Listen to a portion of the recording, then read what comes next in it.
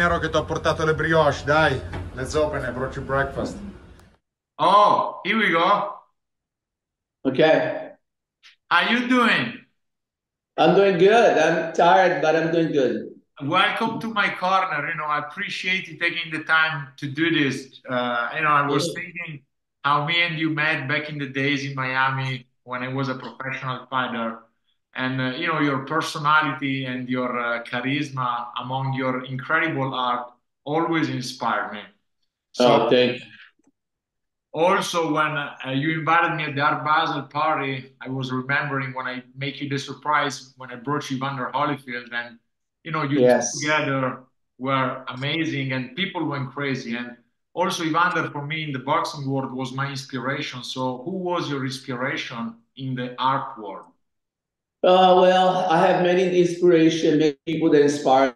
A friend, from England, they are an artist from my town called Francisco Brennan, a very well-known artist. He passed away from my town.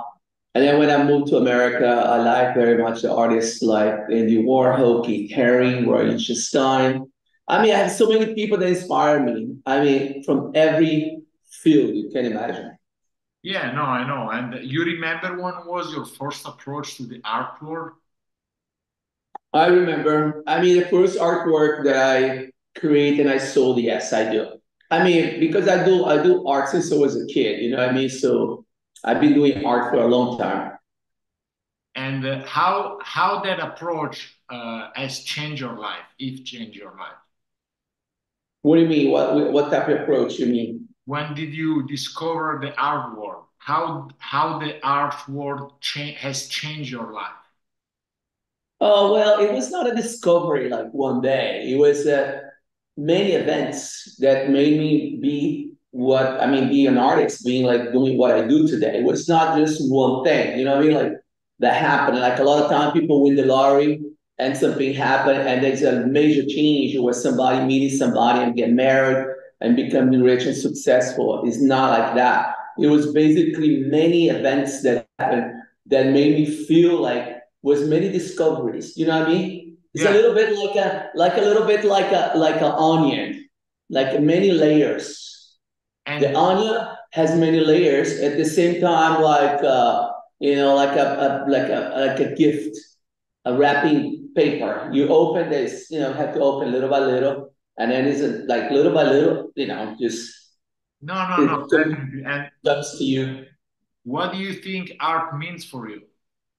Oh, everything. I mean, I love what I do. I don't know what else I could do, and but I definitely, enjoy very much being in the studio painting. Spend hours and hours here. It just means everything to me. It means the world to me. And your background, you come from Brazil, so you think there is any differences between the art you were painting back in Brazil and the art later on you painted it in Miami?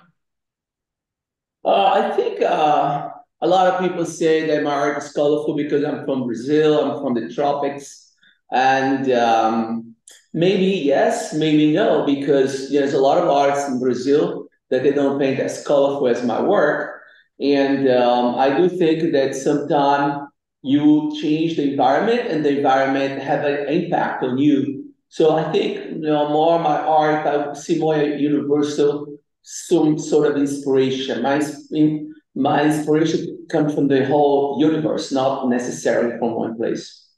Yeah, no, definitely. Also, your art is very colorful. You express not only colors, but also, I think, joy and happiness. Thank you. So, definitely, it's also a way that you can touch people's life. Cool. Yeah. So, you think so? What the things that triggers me about art is, and any kind of art. Why you think people express interest in art? That could be any kind of art. I think because it takes people for a whole different state of mind, looking at the painting, looking at the sculpture, listen to the music, going to theater, going to see ballet, going to the movies.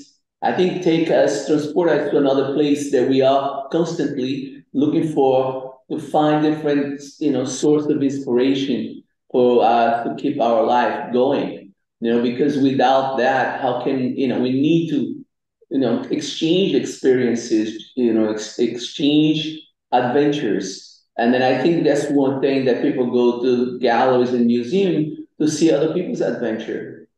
Yeah, I also think, and tell me if I'm wrong, it's also a way that, like it's like a trace of the humanity, in this world, because you leave Yeah. something.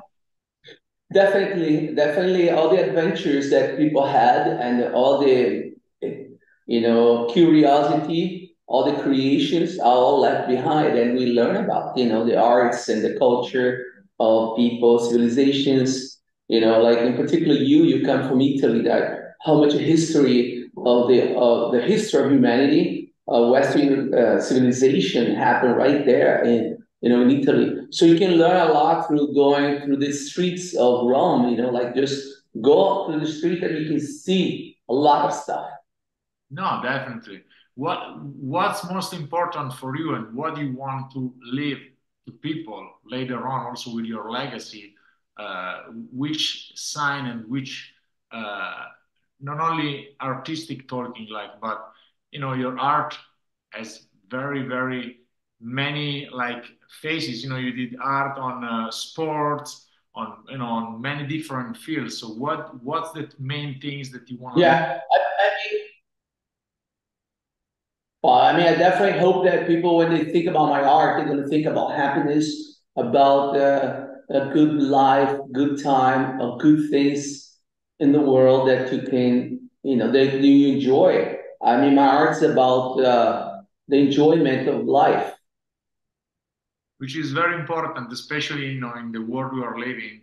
It's nice Yeah, to look at your art and and take a smile, because you really fulfill your art and makes you very happy. Every time I look at your art, especially the frame I got from you, the glows, and you were very nice to do this sketch of me back in the days when I was in Miami. Every time yeah, I look at it, it gives a smile on my face, and I think and especially in this era, it's very important that people don't forget to be kind and and all that kind of stuff. yeah. You're right. Romero, well, it was short and intense, and I really appreciate you, and I really appreciate our friendship. I'm really happy that we met, and I hope to see you soon. Yeah, no, I hope to see you soon. Happy New Year for you and your family. And Yeah. I can't wait to see you back to Miami, okay? Ok. Ciao, Romero. Ciao. Ciao, bello. Ciao.